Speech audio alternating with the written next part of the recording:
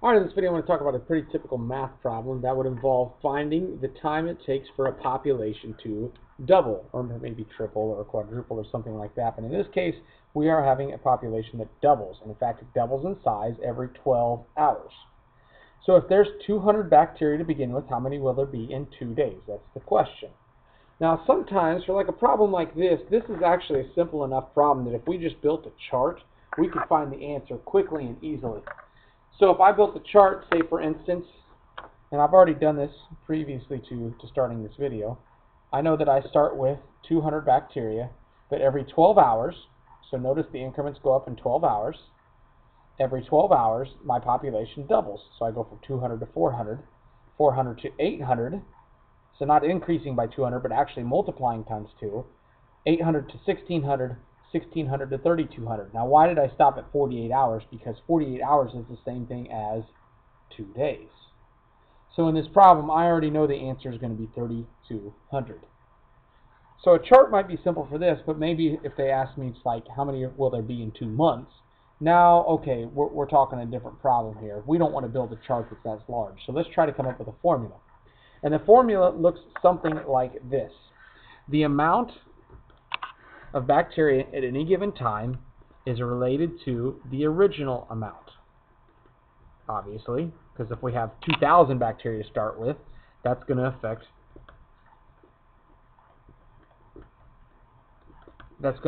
what we end with, right? If we have a big population to start with, we're going to multiply that by the factor that we're growing by. I need a symbol to represent this. For this case, we're going to say 2 because of the doubling. That's why I chose the number 2 here. If I would have seen the word triple, I would have used the number 3. And I'm going to raise that to the t divided by, and in this case, 12. And the reason I'm choosing 12 is strictly because it doubles every 12 hours. Here's the basic formula that we're going to use to figure out the population. So let's see if this actually gets us to 3200.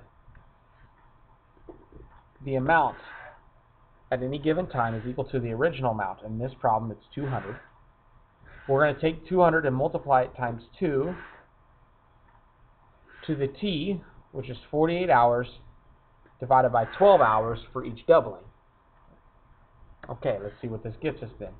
A is equal to 200 times 2 to the, and then 48 divided by 12 is 4.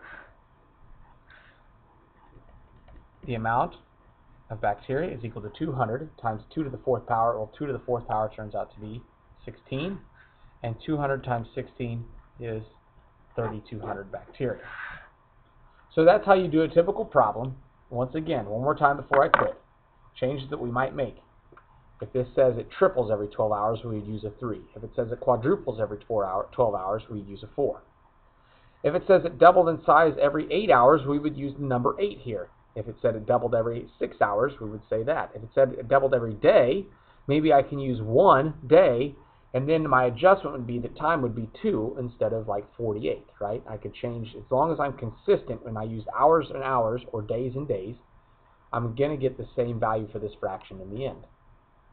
And then we just go through and we figure out the equation. We've got to do one step at a time, right? Exponent first before we do anything else.